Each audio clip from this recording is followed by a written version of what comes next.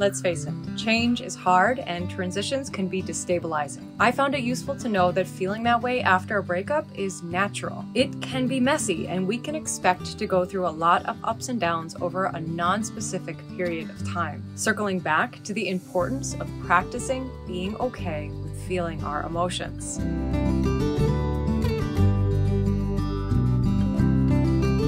When we're with someone for a period of time, we establish energetic cords of connections, and losing those connections is what creates the feeling of instability. You get cut off from a source of energy that you're used to, and that can be challenging. Ideally, we're working on providing ourselves our own energy. After a breakup, I had to learn it's okay to lean a little on your other support systems. We also develop certain roles within our relationships, which come with certain dynamics and habits. Some are healthy, some are not.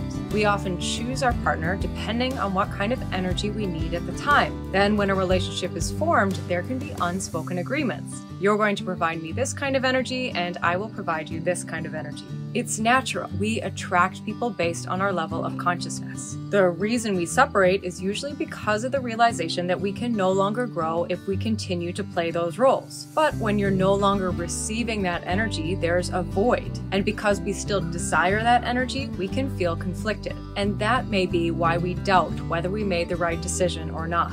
This dynamic exists within all relationships, not just intimate ones, so it may be worth inspecting if you can notice said roles. For example, given my history of depression and anxiety, I've often attracted caretakers, meaning when I was in a low place, naturally they would step up and support me. It sounds nice, right? Until we both get so lost in those roles that the relationship couldn't function outside of them. And it's rarely just one-sided. Sometimes caretakers find their value by helping others. Can you see where I'm going with this? I only got love from them when I was low.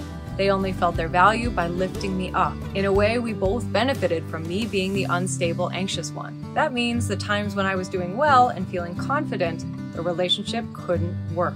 In my case, I couldn't see this dynamic until the relationship ended. It became a perpetual cycle of unconscious actions and behaviors to keep these roles in place. And this perspective might not have been possible to access while we were together. But of course, not all relationships have to end for you to make improvements. But you might want to develop your awareness of any roles you may be playing for each other. When you're aware, you can decide what you want.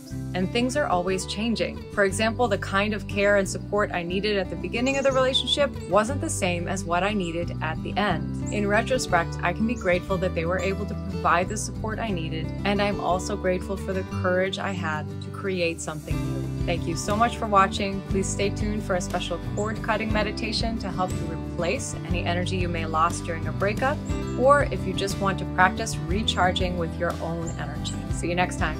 Grab your free ebook below to receive weekly inspirational content and be the first to know when a new video drops.